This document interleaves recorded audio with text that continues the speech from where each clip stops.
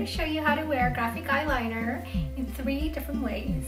From this very fun, bold, and funky look to more of a daytime and everyday wear. So if you'd like to see how I achieve this and the rest, please keep watching. First, I'm going in with my NARS Natural Radiant Longwear Foundation in the color Barcelona. Next, I'm going in with my NARS Radiant Creamy Concealer in the color Medium 2 or Ginger. I'm using this concealer to cover any areas that need concealing and also as a base for my eyeshadow. I'm using my damp beauty blender to blend everything in place.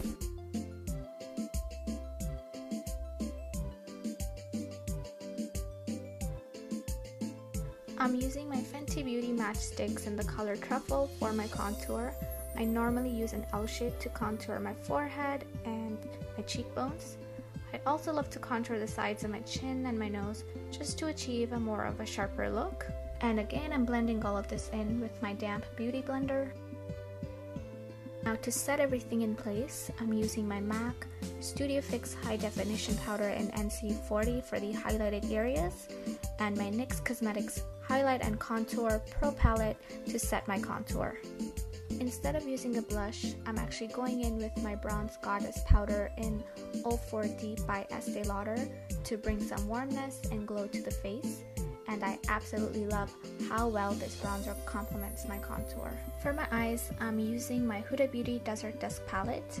I'm first going in with the shade Desert Sand for my base and centering the shade Musk on the natural crease of my eyes. For my lips, I'm using the MAC Lip Liner in Boldly Bare and the Fenty Beauty Mademoiselle lipstick in the color Single. For my normal makeup routine, I actually like doing my lips last as I never know what color to pick, but for some reason here, I decided to do my lips first. And now comes the fun part. For the first eyeliner look, I'm using the Kat Von D Tattoo Liner in Trooper Black.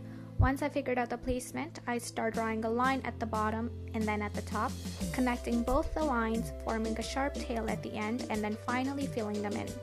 I kept the focus of this eyeliner on the outer parts of the eyes for some drama and to help achieve that very sleek and sharp look.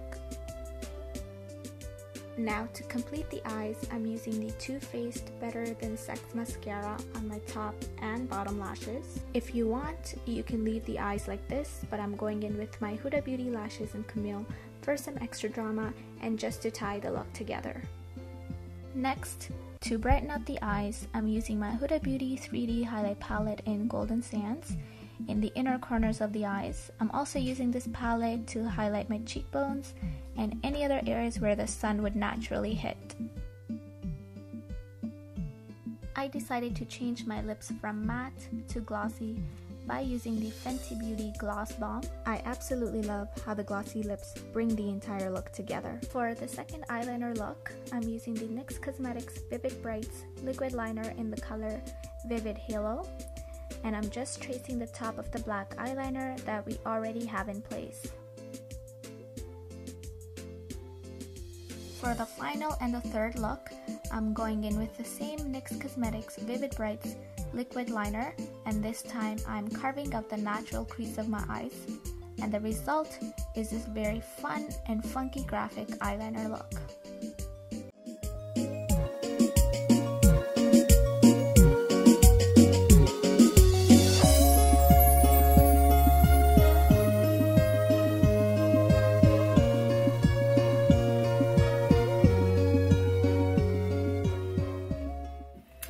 So guys, these were the 3 finished looks. I really hope you guys enjoyed the tutorial and hopefully some of you guys will be trying out what I showed you today. If you'd like to see more from me and my work, please follow me on my personal Instagram account at Jasmine Lakhesar. Otherwise, I'll see you guys in the next video. Until then, take care!